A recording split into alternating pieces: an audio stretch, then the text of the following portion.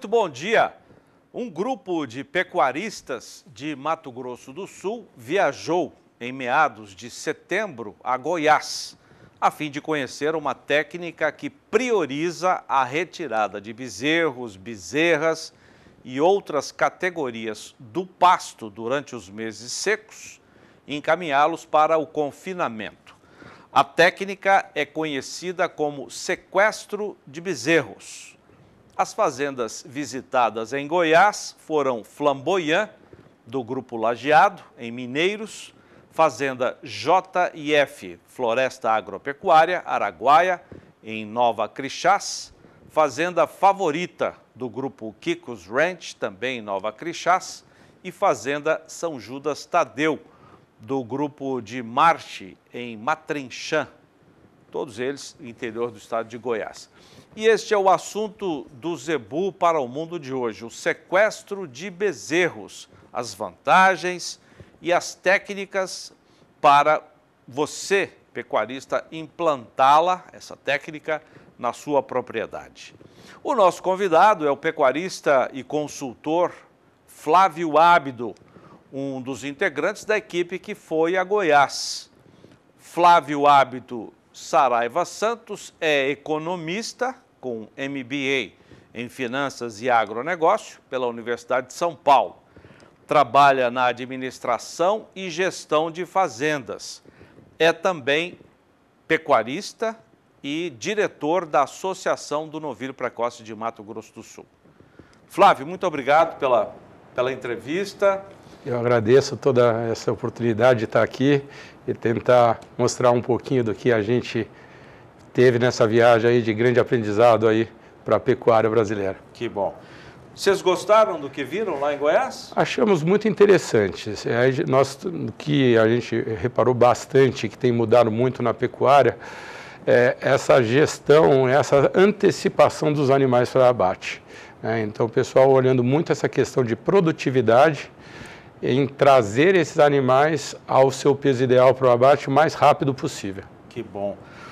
De onde é que surgiu essa técnica? Esse termo sequestro de bezerro já não é de hoje, tem um tempinho já. Não. O sequestro já existe há um bom tempo, na verdade. Seria pegar a utilização num certo período, nos 3 períodos mais secos do ano e o início das águas, onde você retira esses animais do pasto, numa situação onde os pastos não têm as suas devidas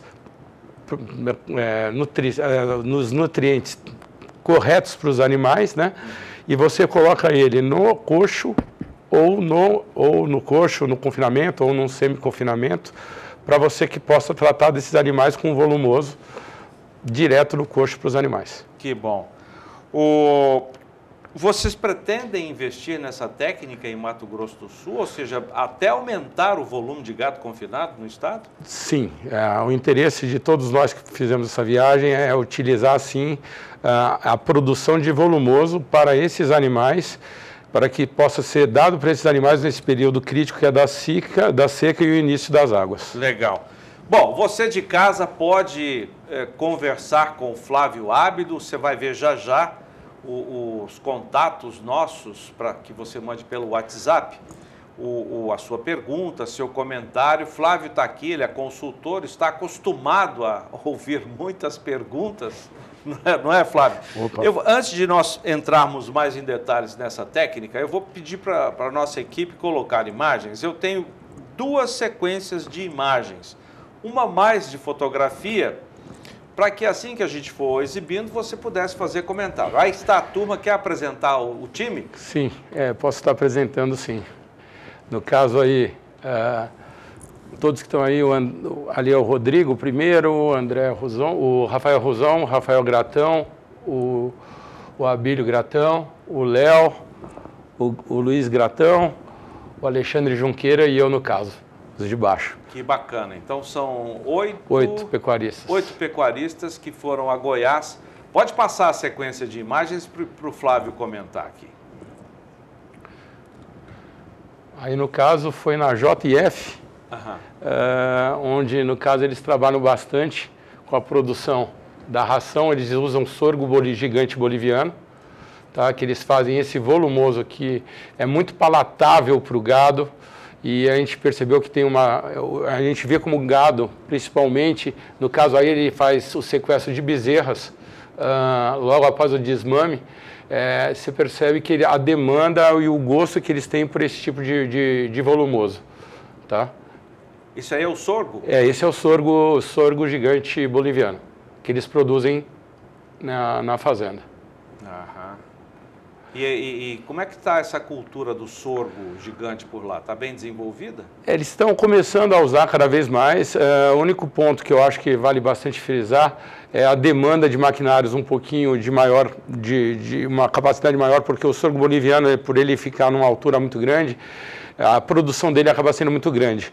Você chega a fazer até 2 ou 3 cortes no mesmo sorgo, tá? E ele acaba dando uma produtividade muito grande. Então, se você não tem um maquinário adequado, um maquinário de melhor qualidade, um pouco maior, digamos assim, para você fazer a colheita, você realmente fazer esse volumoso é um pouco mais complexo, se não tiver o maquinário certo. Essa aí é JF? JF. JF é do grupo? Do JF, do seu Zé Mineiro. Né? Ele estava lá pessoalmente e nos recebeu muito bem. E o Zé Mineiro está na ativa ainda? Está na ativa. Ele não é apaixonado por fazenda, em produção, em cria. É uma pessoa que nós admiramos muito o trabalho que ele faz. Tá certo. Muito bem, quando se fala no sucesso, pode voltar a imagem para cá, por favor, a gente mostra daqui a pouco mais. A gente fala do sucesso dos outros. Tem um componente muito importante no sucesso, que é o trabalho, né? Você vê que ele não precisava trabalhar mais, né? O seu Zé Mineiro podia estar lá pescando numa boa. Ele gosta muito do que faz, ele acompanha, ele vai acompanhar todos os animais que estão em sequestro, ele acompanha toda a parte de cria, ele tenta trabalhar com os melhores sêmens para fazer as IATFs, enfim, é uma pessoa exemplar. Muito bem. Flávio, é o seguinte, vamos lá as perguntas então, porque tem muita coisa para a gente entender dessa técnica, né? Você já explicou que nos meses secos, onde a pastagem não é de qualidade, não é abundante, você sequestra, tira esses animais e joga para o coxo. Quais vantagens você vê nisso? Vamos lá, no meu caso em si particular, a gente faz, na verdade, a gente trabalha com rotacionado. Aqui nós já trabalhamos com isso, mas esses animais podem ser colocados no coxo. O rotacionado você teria uma manga no meio dos pastos rotacionados, onde você daria esse volumoso para os animais. Aí, no caso, eles estariam comendo muito mais o volumoso do coxo e comendo muito menos os pastos, no qual eles estariam sendo feito o manejo desses animais, né, no rotacionado. Mas muitas pessoas, como nós visitamos lá no Goiás, fazem isso direto no coxo, para aproveitar logo eu diria, a estrutura já totalmente montada que eles possuem por lá. Então você tem que ter a estrutura. Tem. Essa técnica funciona com o confinamento montado. Exatamente. Você precisa ter os coxos, você precisa ter o volumoso produzido. Eu acredito até que uma das filmagens, eu não sei se vai dar tempo para mostrar, é sobre a colheita do volumoso. Como eu falei, o sorgo boliviano ele dá de 2 a 3 cortes. Ele chega a dar uma produção, nos 3 cortes, até chegam a falar em 100 toneladas por hectare, que é um volume muito significativo. Bom, se tiver essa imagem aí, a gente pode colocar então para... Te mandei hoje cedo, foi a data. É verdade. Se tiver, pode colocar aí para a gente. Mas, então é necessário que você tenha uma estrutura para que você possa colocar a silagem, ou enfim. Sim. Agora, pois não. A grande vantagem, eu acho... Isso já está pronto. Esse é o volumoso pronto, já em silo, que já está sendo utilizado no confinamento ou no semi-confinamento. Eles são colocados nos vagões, no caso aí da Citomac, e ele é utilizado isso com um pouco ele é usado muito mais o volumoso, com um pouquinho de concentrado, um volume muito pequeno, tá? Para que esses animais, quando eles saem desse período, que pode variar de 60 a 120, 150 dias, depende do que o pecuarista está pretendendo fazer, ele pega esses animais que vão estar ganhando em torno de 500 gramas por dia a 700 gramas por dia, tá? E ele retira esses animais e volta esses animais para o pasto, com os pastos numa condição muito melhor. Agora, Flávio, tem custo isso, né? Compensa? Qual é a viabilidade disso? Por você usar muito mais o volumoso em si, o custo dessa produção ela não sai cara, ela sai bem mais em conta do que você fazer um proteico energético com um volume muito grande de grãos, aí por diante. Ele é um manejo que ele é feito, sequestro, basicamente focado mais na silagem em si, para que esses animais tirem o que teoricamente seria do pasto no coxo. É uma coisa bem simples e bem fácil de se fazer, só precisa ter uma pequena estrutura. Depende muito a sua condição de terra. Cada terra dá uma condição para um tipo de produção de volumoso, tá? Você tem as terras mais fracas, que de repente o milheto é melhor, você tem as terras melhores, onde o milho ou um sorgo boliviano, se ele tiver realmente uma boa condição, ele vai ser um excelente produto, você vai ter um volumoso de qualidade que você vai estar podendo dar para esses animais. Cada fazenda é uma fazenda, né, Jorge? Não tem como. É verdade. Agora, o Flávio, quanto tempo, em média, dura esse sequestro? Porque depois os animais voltam para o pasto. Voltam para o pasto. Porque o pasto sempre continuar e sempre vai ser a arroba produzida mais barata da fase do pecuarista. Porque se ele tem um pasto em boas condições, esses animais vai conseguir um bom ganho de peso, tá? E vai poder, obviamente, ter um custo por arroba produzida muito mais barato, né? Enquanto que o sequestro é um custo que não é tão alto, ele é até bem mais baixo que o confinamento, né? Por não usar muito concentrado, então ele acaba ajudando demais também para esses animais, nesse período crítico, onde normalmente eles perdem peso, tá? Muitos animais não ganham peso, chegam a perder um pouco, e que você pode pegar esses animais e fazer com que eles ganhem 500 a 700 gramas por dia.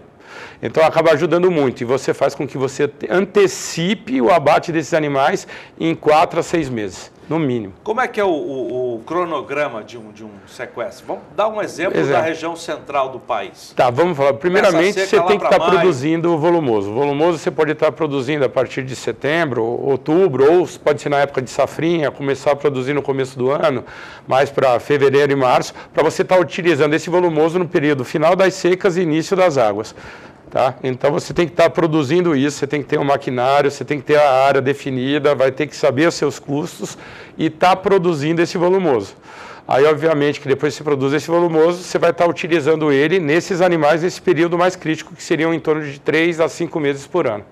A partir de que mês? Eu diria que eu acho que a partir de agosto, setembro, até novembro, dezembro. Porque, como eu falei, o período crítico das secas, que é agosto, setembro, outubro, são super importantes você estar dando esse volumoso para esses animais. Mas também o período do início das águas, onde dá o rebroto do capim, também é um período que, se você deixar o seu capim vedado, que seja por 50, 60 dias, ajuda demais para depois você estar entrando com esses animais nesses pastos em ótima qualidade, para ter um bom ganho de peso nesses animais para frente um pouco, né, depois de fazer o sequestro. Bom, você então, ainda no cronograma, você tira o gado, sequestra o gado. Pode ser boi magro também ou só bezerro? Pode ser boi magro. O pessoal usa mais em bezerros e bezerras, porque, na verdade, são os animais que eles precisam e eles têm um consumo menor em relação ao peso vivo, né? Então, é onde se tem a melhor rentabilidade, teoricamente. Muitas pessoas usam vaca, usam em novilhas, em boi magro, mas, no nosso caso, o boi magro a gente vai direto para confinamento. Então, você sequestra o gado magro, deixa lá um período de provavelmente 3 meses, não comendo ração, mas o volumoso que você produziu. Depois esse gado volta para o pasto quando o pasto estiver melhor. Perfeito. E aí ele é terminado a pasto ou ainda volta para o coxo? Muitos desses animais conseguem ficar prontos no final das águas, até maio. E muitos desses animais então acabam não indo para o coxo. Outros animais, às vezes nós colocamos no coxo sim.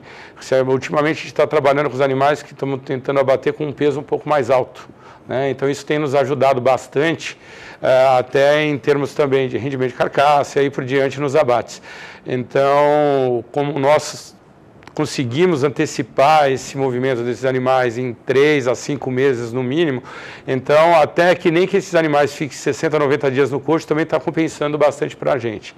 Tá? Mas dá para se terminar a pasto em função da boa qualidade dos animais, já o ganho de peso que a gente vai ter nesse período, mas como também dá para fazer com que esses animais saiam do pasto, também possam ir para o confinamento, para fazer a terminação num giro rápido de 90 dias de confinamento, 80, 90 dias. No caso de não voltar para o confinamento, como é que fica o acabamento de carcaça desses animais? Porque eles serão terminados a pasto, Exato. quer dizer, praticamente alimentados a pasto. Comeram pasto quando estava bom, quando estava ruim foi para o coxo, comendo volumoso, depois voltou para o pasto. Como é que fica o acabamento de carcaça? Outro método, uma metodologia que nós fazemos, principalmente para esses animais em fase de acabamento, a gente também trabalha muito com proteico energético. É um proteico energético, um pouquinho de ração, com um pouco de milho triturado, um pouquinho de farelo. Para quê? Para que esses animais deem um melhor acabamento nos seus últimos 60 dias de terminação. Tá, isso nós usamos isso, tá? Não é o sequestro, aí foge um pouquinho dele, tá? Mas o sequestro em si, só a pasto, obviamente você não vai ter os animais tão bem acabados como um que é tratado num confinamento expresso ou num rotacionado com proteico energético de alto consumo, aí por diante. E, Flávio, isso aqui, essa técnica pode ser usada no Brasil todo? Tem alguma região mais específica? Olha, nós falaram com bastante gente que tem usado isso no Pará, no Maranhão. Nós estamos trocando bastante ideia com várias pessoas de todos os estados brasileiros. A gente vê que esse uso está aumentando em geral no Brasil todo. Brasil todo. Bom, eu vou para o intervalo comercial. Da sequência, eu queria falar de ganho em peso, considerando as perdas da pastagem.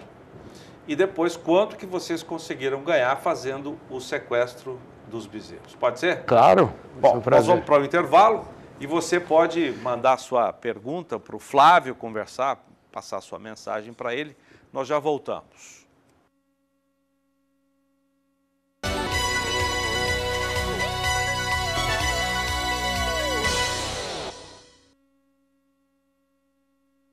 O Zebu para o Mundo de hoje fala do sequestro de bezerros. É uma técnica que consiste em você tirar do pasto, quando o pasto começa a ficar seco, bezerros, bezerras e outras categorias animais e levá-los até o coxo para dar volumoso para esses animais. Quem fala desse assunto é o pecuarista Flávio Abdo, que é consultor de fazendas, trabalha com a gestão e consultoria em fazendas e é também diretor da Associação do Novilho Precoce de Mato Grosso do Sul. Ô Flávio, qual o papel da genética nisso tudo? Vamos fugir só um pouquinho, claro, né? A genética tem peso nisso? Ajuda a melhorar essa técnica? A genética é fundamental. Uma das fazendas, no caso, que nós fomos visitar, foi da JF, do seu Zé Mineiro, né? Onde ele faz o sequestro exclusivamente de fêmeas, tá? Onde ele pega esses animais que só são animais de uma genética muito boa, 100% Nelore, onde que ele faz testes ele sequestra esses animais com 7, 8 meses, leva no sequestro até uns 12, 13 meses de idade e já faz o desafio nessas bezerras, nessas novilhas com o IATF. É um processo que eu ainda não conhecia, não tinha visto no Brasil e eu fiquei realmente muito impressionado pelos resultados que ele conseguiu atingir. E eu acho que isso se deve muito em função da genética e a qualidade dos animais que nós víamos na fazenda, no caso deles, tá? E o papel do volumoso que você dá no coxo? Tem diferença de uma matéria-prima para outra? No caso, eles estavam usando volumoso de sorgo boliviano. Do sorgo gigante boliviano. Eles se adaptam muito bem àquela região deles. Como eu comentei, né, Jorge? Eu acho que depende muito de fazenda para fazenda. Cada volumoso tem as suas necessidades, calcário, adubação, aí por diante, né? Eles usam o sorgo boliviano e têm dado ótimos resultados. Nós fomos mais para aprender um pouquinho sobre ele também. Mas existem pessoas que fazem esse volumoso de capim, volumoso de milheto, ou do próprio sorgo normal, enfim, depende muito de cada fazenda, de cada terra, o que ela pode proporcionar, né? Eu acho que isso também tem que fazer uma análise da terra, ver o que ela está mais apta a produzir, ver a questão de chuva, enfim, esses são pontos super importantes para você estar produzindo esse volumoso. Mas um volumoso de qualidade faz total diferença para esse sequestro desses animais, não tenha dúvida. O milheto cai bem? O milheto cai bem, ele é um produto, é um volumoso, que ele é na verdade o milheto é muito mais resistente do que o próprio milho e o sorgo. Então, para regiões terras menos argilosas, onde você tem problema de veranico, de chuvas não muito constantes, e ele é mais resistente do que o milho e o sorgo, na minha opinião. Legal. Vamos falar de ganho em peso. No período de seca, que o tradicional no Brasil é deixar o gado lá na seca. Sim. O efeito sanfona, né? Engorda Exato. num período, emagrece no outro, né? E qual é o ganho médio diário nesse período de seca? E qual é a possibilidade de ganho médio diário com essa técnica do sequestro? Muitos animais, nessa época de seca, chegam a perder peso. Se ele não tiver realmente se ele tiver simplesmente a passo e tiver uma seca como está tendo esse ano muito crítica, eu acho que muitos animais chegam a perder peso por falta de comida, realmente, porque acaba os pastos, fica tudo muito seco, enfim, não deixa de ter nutriente no capim, né?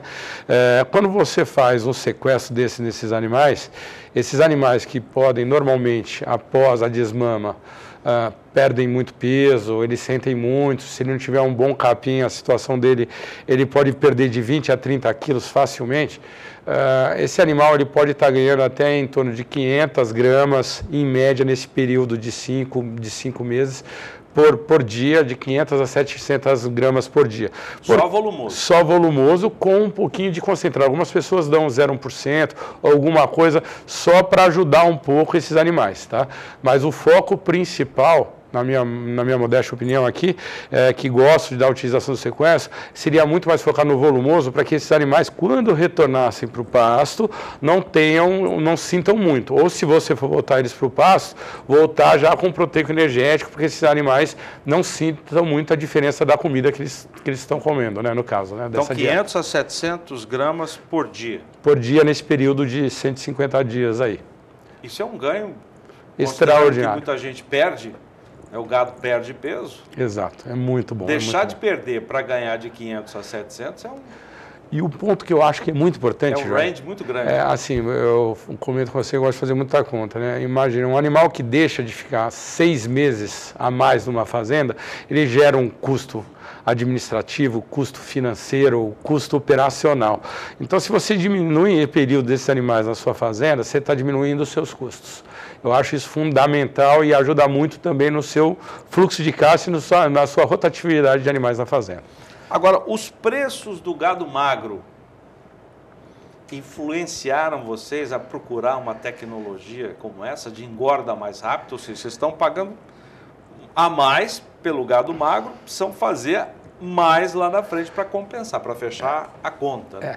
Na verdade, eu trabalho com algumas produções, né, de pecuária distintas. Trabalho com cria, recria e engorda no grupo que eu trabalho. Tá? Então, na verdade, a gente não tem essa necessidade de compra de animais. E nós temos as fazendas, a família, onde que nós trabalhamos muito mais focado só na compra de animais para recria e engorda. Tá? São duas operações bem distintas, diferentes. Quem trabalha com a cria, recria e engorda, na verdade, acaba tendo seus próprios animais das fazendas de cria que levam para as fazendas de recria e engorda. Para quem compra, hoje em dia, a conta é fundamental no meu ponto de vista, porque o volumoso ajuda muito nesse ganho de peso desses animais, e onde eu acho que ele é fundamental. Por quê? Porque ele vai deixar o seu custo desses animais muito mais em conta por ficar um período muito menor na sua fazenda. Tá? Então, que seja 30, 40 ou 50, cada um tem o seu modo de fazer a sua conta por mês por animal. Tá? Que você tem aí. É uma economia que pode fazer a diferença na sua rentabilidade do seu negócio em si, no final, quando você está matando esses animais. Para quem começar, ou quiser começar montar uma estrutura, você disse que para fazer o sequestro você tem que ter uma estrutura na fazenda. Sim. O que é necessário? A parte de produção de volumoso pode ser terceirizada. Existem pessoas que têm máquinas principalmente para a parte de colheita desse volumoso, né? Você precisa ter no mínimo 2 vagões, um para estar colhendo, outro para estar levando até o silo, aí por diante, onde você vai estar passando o inoculante, vai estar fazendo os montes de silagem, aí por diante, né? Mas, em contrapartida, essa parte de produção requer uma certa adubação, você tem que estar vendo como é que está a situação da sua terra, se ela vai precisar um pouco de calcário, se ela precisa de um pouco de adubação. Então, quer dizer, tudo isso depende da sua terra, né? Mas que nada que um trator, uma grade, você não consiga fazer com uma plantadeira em si. A parte que é um pouquinho mais complexa, dependendo do que você está produzindo, é a parte da colheita desse volumoso, tá? Que muita gente terceiriza essa parte em si. Nós fomos na Fazenda Lajeado, do Edmundo também, foi muito bem atendido, até queria agradecer ele também pela oportunidade. No caso dele, ele terceiriza a colheita do volumoso dele. Por quê? Porque o maquinário que ele utiliza é um maquinário de maior porte e que realmente o maquinário em si que ele tinha na fazenda não era o suficiente para suprir a necessidade dessa colheita. Ele estava usando também o sorgo boliviano. Tá? Então, por ele ser muito mais denso e um volume muito maior, né, que você acaba colhendo, você não tem esse maquinário adequado, você não consegue realmente fazer a colheita adequada desse volumoso. Né? Então, para ele, no caso, foi melhor terceirizar. No meu caso, como eu trabalho com o milheto em si, eu não terceirizo, eu mesmo faço colheita. Você planta? Eu planto em linha, tudo certinho, e faço a colheita desse volumoso. E faço os silos mesmo na fazenda. Porque o milho está com preço bem elevado agora. Tá Se você tiver que comprar o milho para fazer isso... Inviabiliza, né? Inviabiliza. Está muito caro. Difícil. Hoje eu acho que os 3 pontos principais que me chamam muita atenção, você, além de ter que ter um bom ganho de peso, você tem que ver o custo de produção, porque para quem trabalha só com a recria e engorda, compra dos animais não está tão barato, está nos maiores preços históricos, que eu, pelo menos é o que eu acompanho. Você está com um custo de produção muito alto, os grãos subiram muito de preço e, graças a Deus, o preço da arroba acompanhou parte dessa alta dos grãos. Né? Vamos ver como é que vai se manter mais para frente esses mercados, porque realmente quem está comprando nesse patamar está correndo um risco de não ter uma boa rentabilidade no seu negócio. Porque o preço da arroba agora está melhor, incentiva mais. Né? Incentiva bastante. Graças a Deus está num bom preço. Eu acho que a gente está num período onde está claro aí a demanda pela carne brasileira, todos os problemas que nós estamos tendo na Ásia, desde de peste suína, H1N1, aí a questão da gripe aviária, H1N5 já, se eu não me engano, já está. Enfim, todos esses fatores aí impactaram muito na produção de carne, né? Ô Flávio, você acredita que nós possamos ter, não agora, mas daqui para frente, uma mudança no conceito de alguém que engorda os animais? Quer dizer, aquela tradição de pai para filho, de manter o gado, mesmo nas condições não ideais, no pasto, isso possa, a partir de agora, mudar um pouco esse conceito? Eu acredito que a gente está vendo bastante, o pessoal que você falou uma questão muito importante, né, de pai para filho passando, o pessoal trabalhando bastante nesse foco de produção, de melhora de produção, principalmente dessa questão de pecuária. E muitos desses pecuaristas estão vendo essas necessidades, não só em estar fazendo a produção de um animal num período mais rápido, mais curto e com o menor custo possível, como também fazendo a diversificação partindo para outras produções, como grãos em parte da sua propriedade, usando um pouquinho também a parte de floresta, com capim, que na verdade é uma coisa interessante, se fazer bem espaçado. Enfim, o pessoal está tentando minimizar risco fazendo outros tipos de produção nas suas propriedades. É o que eu estou vendo, que eu acho que é o futuro daqui para frente. Quer dizer, nós poderemos ter uma mudança nos patamares, no sistema de produção de carne bovina no Brasil. Eu não estou querendo exagerar, porque nós temos aí quanto tempo nesse sistema, né? Mas eu estou insistindo na pergunta para saber se nós poderemos ter daí para frente alguma coisa diferente no sistema de produção, já que a demanda é grande, a necessidade de fazer rápido. São 3 pontos, eu acho, fundamentais que está mudando bastante na pecuária. E 3 pontos que nós já comentamos aqui. Genética, eu acho que é fundamental. Que você tendo uns animais de qualidade, você vai ter uma produção muito melhor de ganho de peso desses animais. Eu acho que a questão de tecnologia hoje nas fazendas tem melhorado muito, controles, principalmente parte de nutrição. Eu acho isso fundamental, confinamento. E como eu falei, eu acho que esses dois, e o terceiro, que é o mais importante ainda também que eu falo, que é a questão de gestão, comercialização, tanto de custos, né, e de venda, garantindo margem da sua negociação, da sua produção. Eu acho que são esses três conceitos que eu estou vendo o pessoal olhar com muito carinho daqui para frente. E vão produzir mais em espaços menores, vão diversificar risco, focado numa pecuária de primeiro mundo, de qualidade. Como é que você vê a integração da lavoura com a pecuária, pensando nesse modelo de produção? Eu acho ela fundamental. Eu acho ela fundamental para você realmente minimizar bastante o seu risco.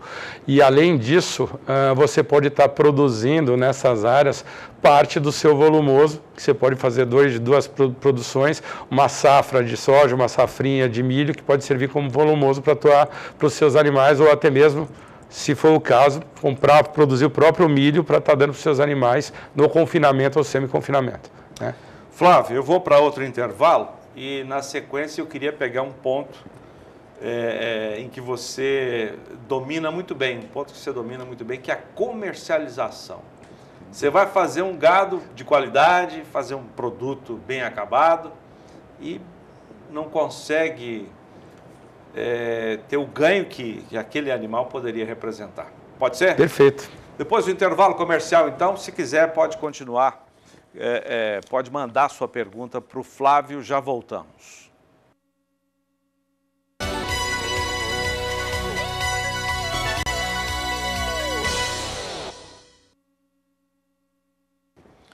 O Zebu para o Mundo de hoje fala do sequestro de bezerros ou de bezerras. É uma técnica que faz a retirada de categorias magras do pasto quando começa a seca, leva esses animais para o coxo. Até vamos ver imagens que foram gravadas pelo nosso convidado de hoje, o Flávio, e outros integrantes de uma equipe de pecuaristas de Mato Grosso do Sul, que foi a Goiás, em 4 fazendas de Goiás, conhecer essa técnica, o sequestro de bezerro.